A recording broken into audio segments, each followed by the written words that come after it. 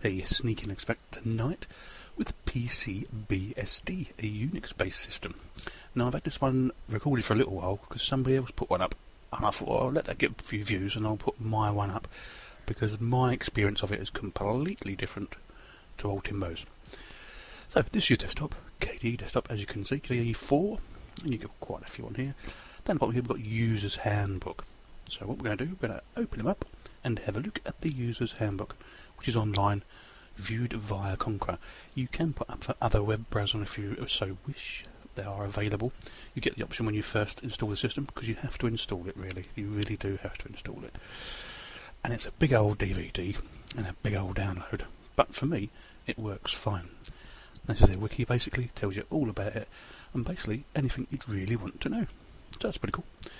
So, also, installation for me on a Pentium 4 3GB single core was 17 minutes from start to finish, which I thought was pretty quick because sometimes Linux Mint can take quite a bit longer on that sort of system.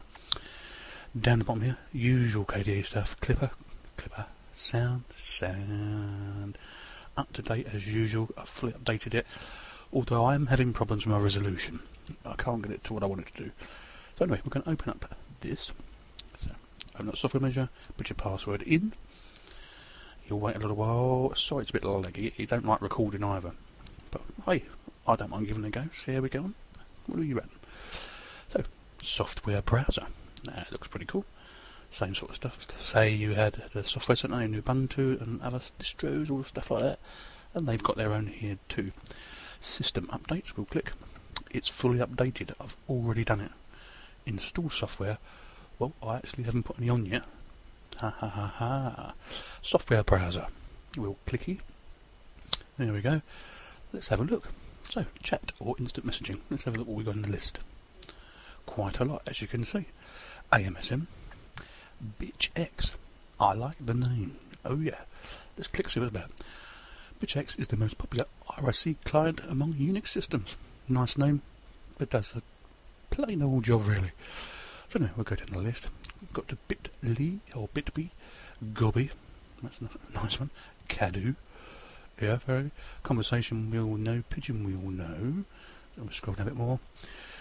SimIM, never heard that one before. It's new on me. Skype, very popular as you can see, and XChat down the bottom, another popular one. Very good. I'm liking it already. So we're going to go back in the browser. What else do you have to look at? Drivers. Let's see if there's any extra drivers for me. No.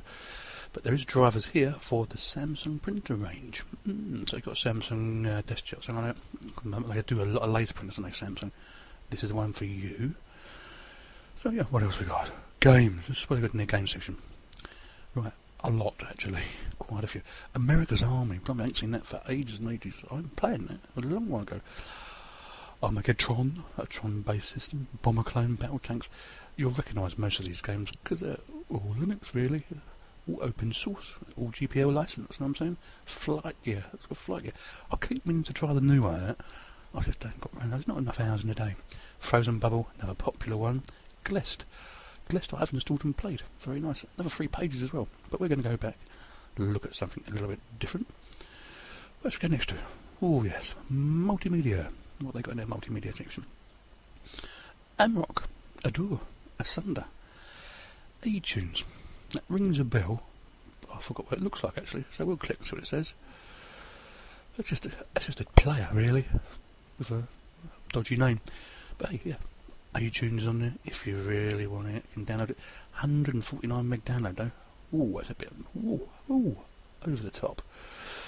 Audacious, smaller one. Audacity, we love it.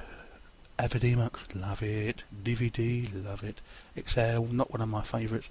GDK Pod, Hydrogen, do them trumpets. Caffeine, like it. Kden Live and Keynote are also here. Last FM also. And there's another page after that. So there's quite a lot there too. We're going to go back in the browser, see what else we got. Let's have a look. Oh, no, that'll do. We're going to do something else, I think. So I'll close that window and show you a bit more.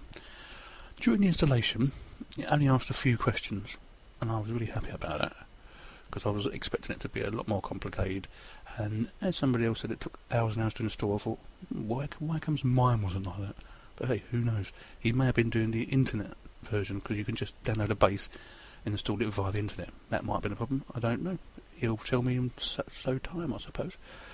So we're going to open up Multimedia. For your video player, you have Dragon, KM Player, Juck. I can't get to work. That didn't actually work for me. So hey, no big deal, because there are other media players in the repos. Office, right, I was expecting more in the Office section. So basically you're going to have to download either the OpenOffice suite, or on the other hand you could just have something else, even, you know what I mean? Yeah. Right, under Internet, bear in mind this all comes on the DVD, by the way. This is what you get, Copettes there, you got Mail, what Mail client is that? Is that K-Mail, I reckon that'll be, etc, etc. Yeah, remote desktop client, all what you would expect from a KDE desktop, really. And I found, when it's not recording, it works really, really quick. If only I can get my desktop settings right, that'd be really put the icing on the cake, basically. So I go to the website, to the PC-BSD website, have a look.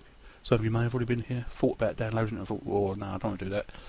Well, if you've got a nice fast broadband connection, unlike me, it ain't going to take you very long to download that, especially if you've got no caps on your download. Yes, we are. PC-BSD 8, Hubble, tells you all about it here, bits and bobs, download it from here, whatever you want to do. Now on the whole, I rather like it, it's a bit of a change from an ordinary Linux system. So hey, give it a go if you can. Sneaky Linux going at PC-BSD styley, I've said.